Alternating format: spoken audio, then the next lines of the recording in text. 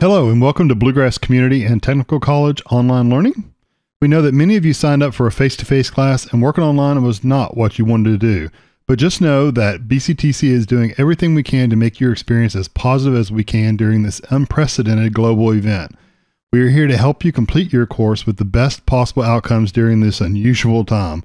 So to achieve this, we will most likely be using Blackboard. Blackboard is our e-learning or our learning management system where your instructors will be posting lecture materials, assignments, quizzes, other learning materials, all kinds of different things can be put in Blackboard. But don't worry, it's very easy to use, and if you run into any problems, there is a 24-hour helpline you can contact to get things sorted out. So let's take a look at how you can get into Blackboard. One of the easiest ways is to go to mypath.kctcs.edu. And that will take you to a page that looks very similar to this. You may not have all the different tiles and things like I do, but you will definitely have a Blackboard tile. So you can click that and we'll go directly to Blackboard to log you in and everything.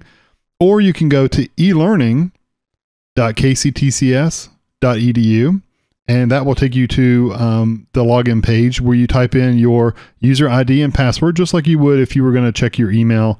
It's going to be your first initial, last name, and a 4-digit number. And then your password, whatever you use to log into email or student services. So click sign in. So when you first log in, you're going to see the institution page. The institution page is the main default page every time you log in. And you'll see, if you scroll down, you'll see a couple links that will be helpful. There are some links to Starfish and Training and Learning Center, all these different links that can help you out.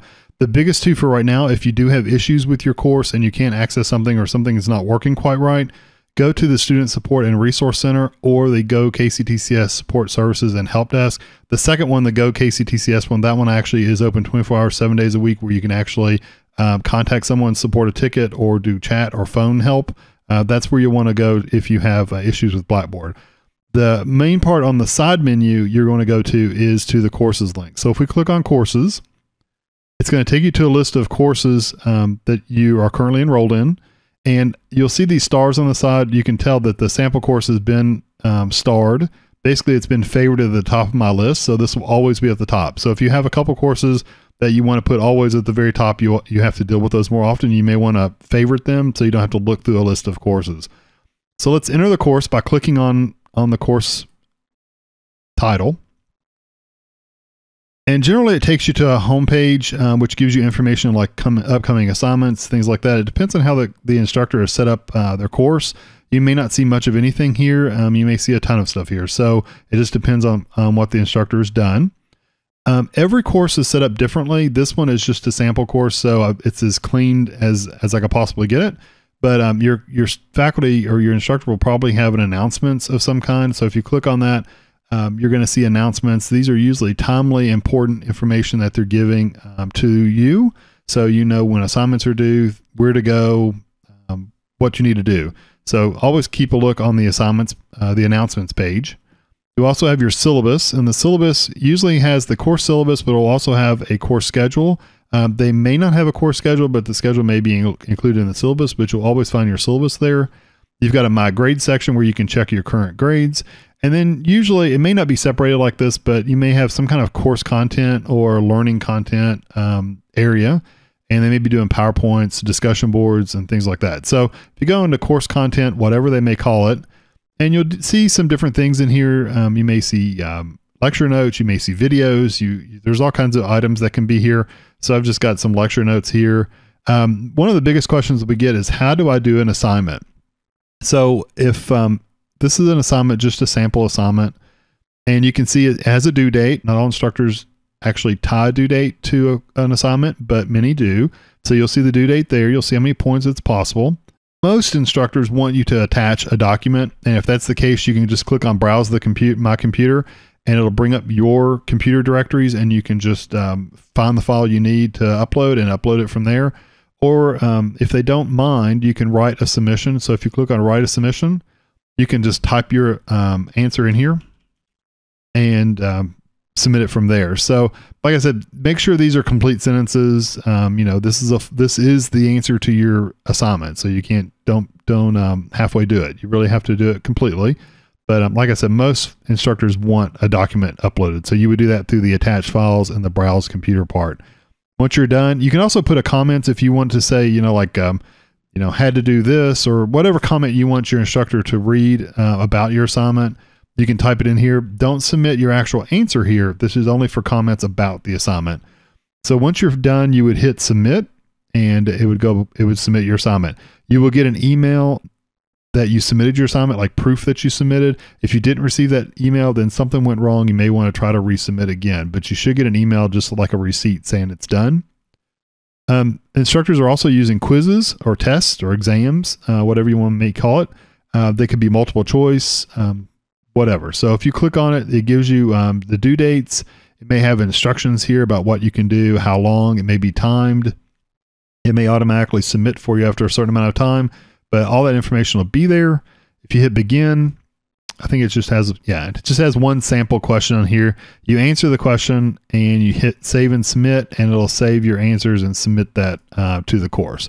And it's just going to ask you, are you sure? Because you can't return. We're going to hit OK, and it's submitted.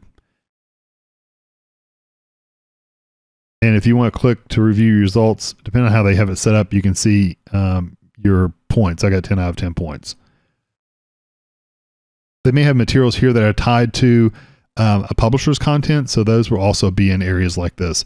They might also have PowerPoints. A lot of our instructors switching from an on-campus to an online course may have their lecture notes or their PowerPoints posted in the class. So it may not be in a separate section, but you may see PowerPoints there. So you would click on that and access those.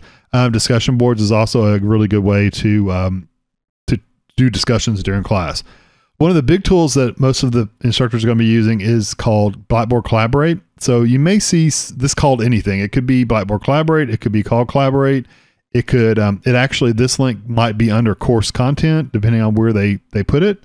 I just put mine on the side, so it's easy to use. It might be online lecture hall. I mean, it could be called anything, but basically it would be some kind of way to communicate with each other live. So if I click on Collaborate, it's going to open up the Collaborate room. And it's going to list all the different sessions that instructor may have created for the class. So I just created a sample session. So we're going to click on this and we're going to join the room. So I'm going to click on this, and you'll notice it has a join session link, but it also has a dial in link. So you can dial into the class. In other words, you can do audio for your Blackboard Collaborate session without being actually on a computer. So if you don't have a computer at home, you could at least listen and be able to communicate. You can actually talk into the class if it's allowed. By calling in this number and entering the PIN, you can interact with the course. If you do have a computer and a phone and your audio is not working on your computer, like let's say you join the session and you're not able to hear your instructor talk, or they can't hear you if they're wanting you to talk about things, you can be in the computer session and watching whatever they're presenting and dial in to get the audio part at the same time. So you can do both. You can have your computer having the visual, and you can have your phone doing the audio, and it works perfectly fine. So just keep that in mind. If something's not working with audio on your session, then on your computer, then you can do the dial in to get the audio. So I'm going to click join session.